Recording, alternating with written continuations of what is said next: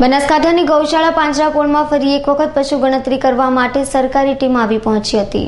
છેલ્લા કેટલાય સમયથી બનાસકાંઠા જિલ્લામાં પાંજરાપોળનું ઘાસચારાનો વિવાદ ચાલી રહ્યો હતો અને તે બાદ ગુજરાતના મુખ્યમંત્રી વિજયભાઈ રૂપાણી દ્વારા જાહેરાત કરાઈ હતી કે પશુઓને સૂકું ઘાસ અને સાગર દાણ આપવાની જાહેરાત કરી હતી। તે બાદ 7 દિવસ અગાઉ પણ 20થી વધુ વેટનરી ડોક્ટરની ટીમ દ્વારા પાંજરાપોળમાં પશુઓની ગણતરી કરવામાં આવી હતી, જ્યારે આંદોલન સમયે સરકારે 120 દિવસનું ઘાસ અને 4 કિલો મુજબ ઘાસ અને 1 કિલો મુજબ દાણ આપવાની જાહેરાત કરવામાં આવી હતી। 16મીએ પરિપત્ર થયો, તેમાં 120 દિવસની જગ્યાએ 60 દિવસનો ઘાસનો પરિપત્ર કરવામાં આવ્યો હતો, જેને લઈને ગૌ સંચાલકોમાં રોષ જોવા મળ્યો હતો।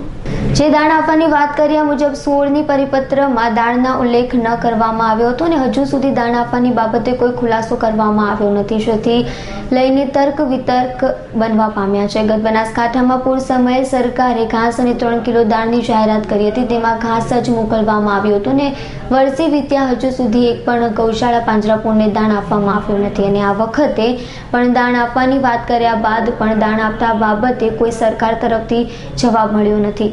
હાલમાં સરકાર દ્વારા જે ઘાસ આપવામાં આવી રહ્યું છે તેનો ખર્ચ સરકારના કહેવા મુજબ ₹10નો ખર્ચ સરકારને થઈ રહ્યો છે, જેમાં ₹7થી વધુનો ટ્રાન્સપોર્ટનો ખર્ચ થઈ રહ્યો છે, જ્યારે 7થી વધુ ટ્રકમાં સડેલું અને જૂનું ઘાસ આવવાની બૂમરાડ ઉઠવા પામી હતી। બનાસકાંઠામાં 5 જેટલી સરકારી ઘાસની ટ્રકો સળગાવવાના બનાવ પણ થવા પામ્યા છે, જ્યારે સંચાલકોને સ્થાનિક લેવલે લીલું ઘાસ 2 કિલો મુજબ મળી રહે છે અને ઉચ્ચ ગુણવત્તાવાળું સૂકું ઘાસ પણ ઘર આંગણે ₹6 સુધી મળી રહે છે। સ્થાનિક ઘાસચારો સરકારી ઘાસચારા કરતાં પશુઓને નિરણ માટે ઉત્તમ છે। સરકારી ઘાસચારા હલકો હોવાથી સરકારી ઘાસચારા સાથે સ્થાનિક ઘાસચારાનું નિરણ કરવું પડે છે।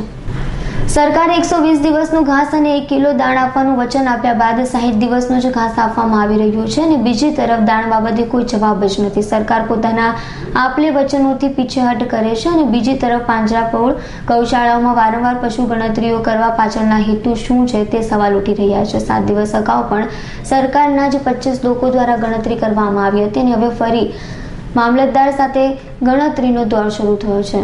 બનાસકાંઠાની ગૌશાળા પાંજરાપોળ માટે 60 દિવસનું જો પૂરું ઘાસ પહોંચાડવું હોય તો અંદાજિત 5000 જેટલી ટ્રકો જોઈએ છે, જ્યારે હાલ સુધીમાં 600 જેટલી ઘાસની ટ્રકો આવે છે। તો એક તરફ ચોમાસું વહેલું હોવાથી વરસાદ ચાલુ થયા બાદ સરકાર બાકી રહેલા ઘાસ કેવી રીતે પૂરું પાડશે?